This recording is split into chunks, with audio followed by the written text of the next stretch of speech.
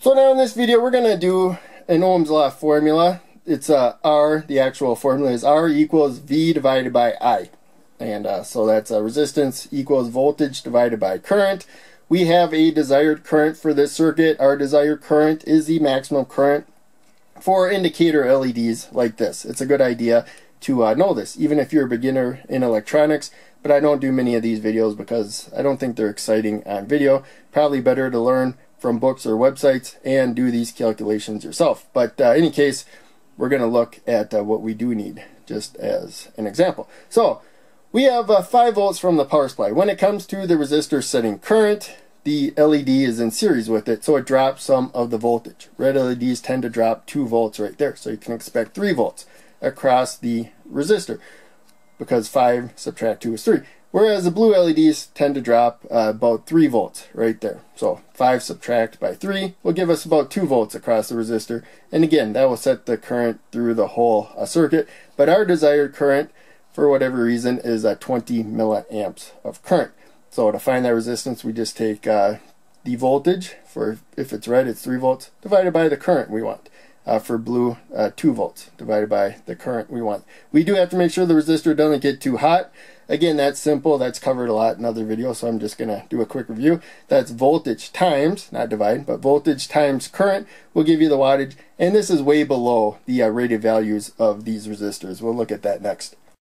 And moving down, I actually did the formula there. So you can see we got, for the red LED, 3 volts divided by 20 milliamps, the same as 0.02 amps right there. You get 150. That's the value resistor we want for this circuit to set it for 20 milliamps. Hopefully that makes sense. So we got the voltage times the current. That gives us the wattage there, 0.06 watts. We need to stay below 0.125 so that they don't get hot. We got to stay below 0.25 watts so they don't burn out. We're well below that. For the blue LED, again, same formula, but now it's 2 volts because the blue LED drops more voltage from the resistor, 20 milliamps. We got 100 right there, and it'll be a little bit cooler. And now we'll take multimeter measurement. So the power supply is actually off right now, but we're going to measure the voltage across the board. So one reason why I'm doing this is because sometimes I forget to turn the power supply on, and this one actually gives you a negative voltage. Well, it's off, a slight negative voltage for some reason. So now I'm going to turn it on, and we're going to verify that we have 5 volts at the supply there. So I just figured I would demonstrate that because sometimes you get unexpected results. When you do this testing, you got to figure out why, but it's part of the learning process. So in any case, we saw that we had 5 volts.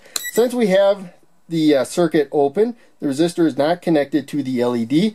No current is going to flow through the resistor. I don't know what I did there. Let's try, there we go. That reset it or whatever. We can actually measure the resistance of the resistor. So there can be no power going through it. Doesn't matter which way we go. It should be open on one end, but there you can see 150 for protecting the red LED and 100 for protecting the blue LED, as we saw before. So it's not going to be exact. Electronics generally isn't exact. So we got the current that we got set here, and some meters you may have to move the probe for all these measurements. This one, the only time we move the probe is for high current, so I can leave the red probe where it is, the black probe where it is.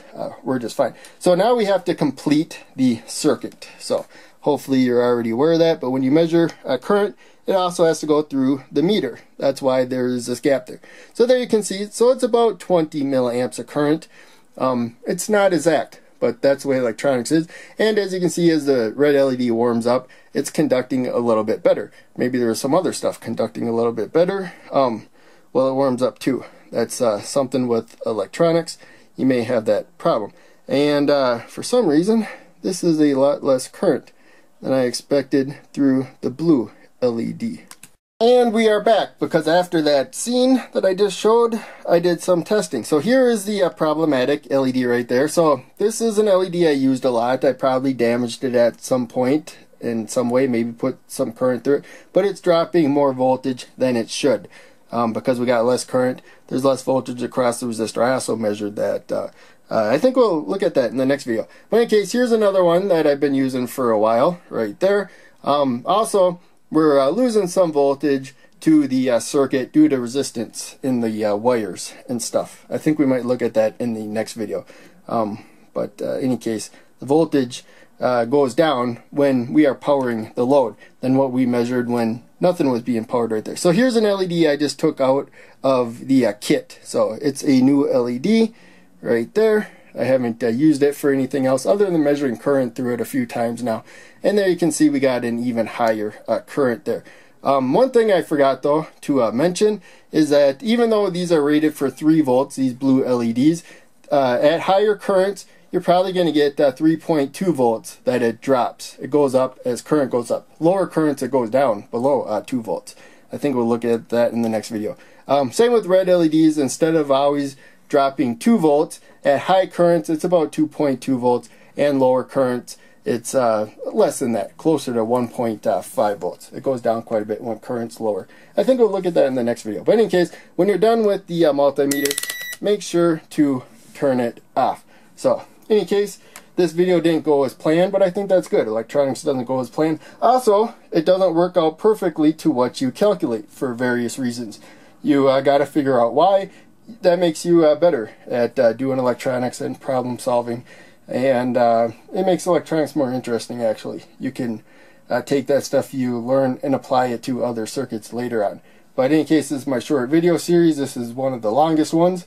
So I'm going to cut it there. Make sure you check out one of the videos on the screen and check out the links down below. They all help out a lot. I'll see you in the next video.